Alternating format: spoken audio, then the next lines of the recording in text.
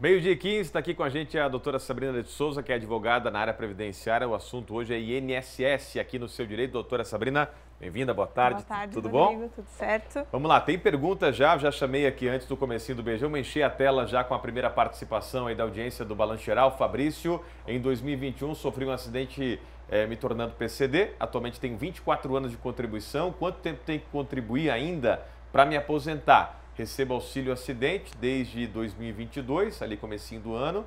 O valor recebido entra no cálculo para o valor final na aposentadoria. Resumidamente, olhando a história dele, o que a senhora pode falar para o Fabrício? Então, a aposentadoria PCD, ela tem requisitos diferentes de uma aposentadoria por tempo de contribuição, por idade. Então, é difícil prever o tempo que ele vai precisar. Por quê? Porque isso depende do grau da deficiência. Então, hoje a gente tem ela considerada em leve, média e grave. Então, quem que define isso? O perito, por quem ele vai passar, vai definir qual é o grau da deficiência e, a depender do grau, é que é definido um tempo de contribuição específico para essa aposentadoria.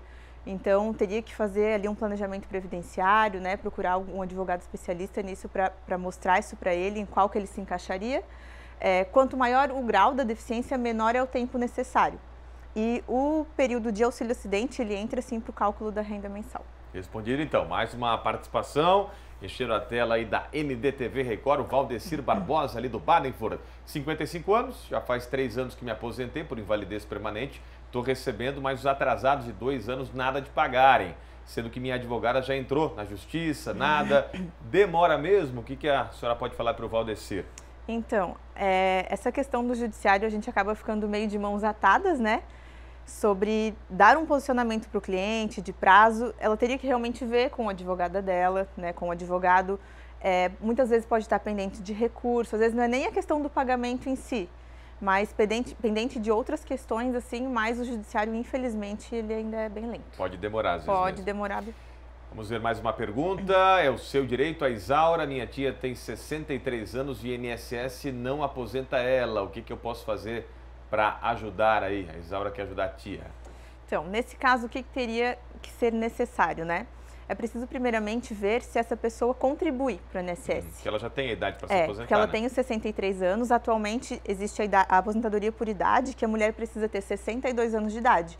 Contudo, não basta ter só a idade. Também precisa ter um tempo mínimo de 15 anos de contribuição, pelo menos. E muitas pessoas confundem achando que você atingiu os 62 anos de idade, atingiu a idade e você já vai conseguir o benefício. E não é assim que funciona. Não existe aposentadoria sem contribuição. Então, teria que verificar primeiramente isso.